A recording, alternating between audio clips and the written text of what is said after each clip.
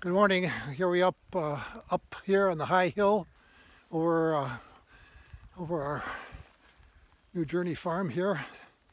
This is going to be the place where I'm going to welcome Easter morning with a new fire and a vigil and watch the sun come over those mounds.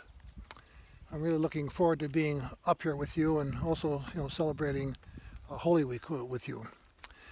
Now, seems like an end of a journey here these past few days as we have come far in the book Restoration Point, because it's sort of been a journey. It's been a sort of a lifetime journey as I looked at my early days, courtship with Sabina, her cancer diagnosis, my son's suicide, and then we get to this last chapter, which I'd like to read a few poems from, kind of winding things up today.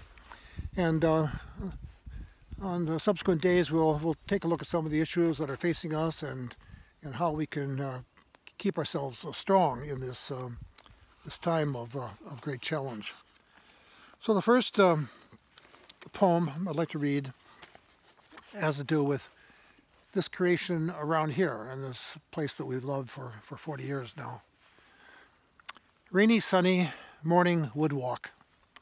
Fragrant aromatic leaves, kaleidoscopic umbers, cat-cawing blackbirds. Look! A miniature toad hops across the trail. Yes, it is good. This life we have, our hands entwined together. And then, looking on with some of these poems, each day we visit this great cathedral.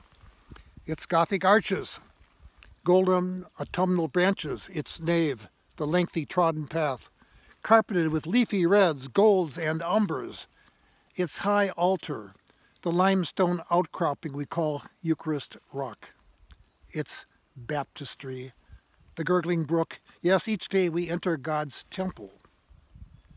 An angelic choir of chirping choruses of hues and shadows, mixed sparkling light, as we stand on the cliff praising God from whom all blessings flow.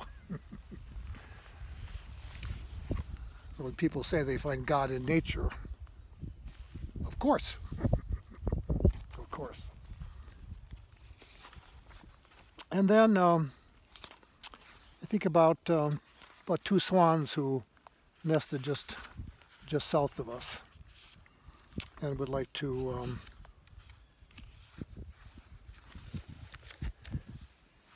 it's called Each Year.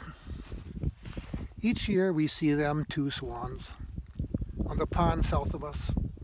We look for their faithful arrival each year, a couple. Each year they mate and hatch a young or two. The chicks. Whoa.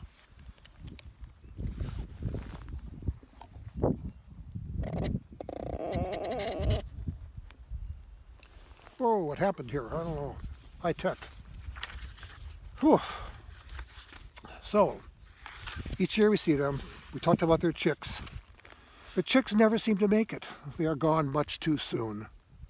And yet each year we see them faithfully arrive. But this year only one has settled on the pond. He swims and nests across from where they made their home. Not approaching that sacred place, will he be back next year?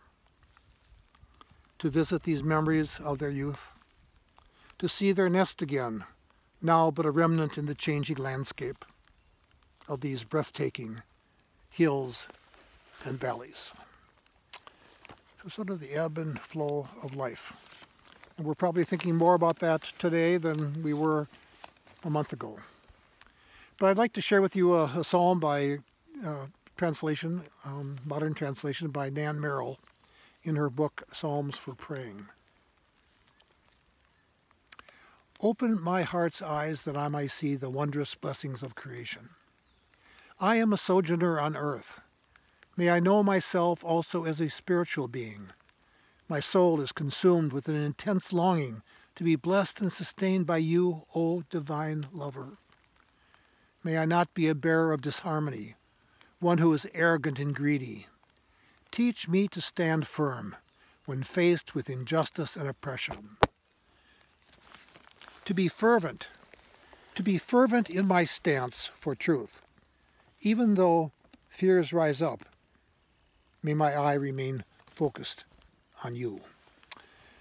So there we are this morning, talking about those Psalms. The Psalms are such an important part of my life in dealing with the ups and downs that I've experienced, because Psalms are a chance for you to not only praise God, but there's a whole bunch of them that have to do with getting angry at God for the hand God has dealt you. So it's okay to shout and yell at God in tough times. I think God wants it. He wants the interaction with us.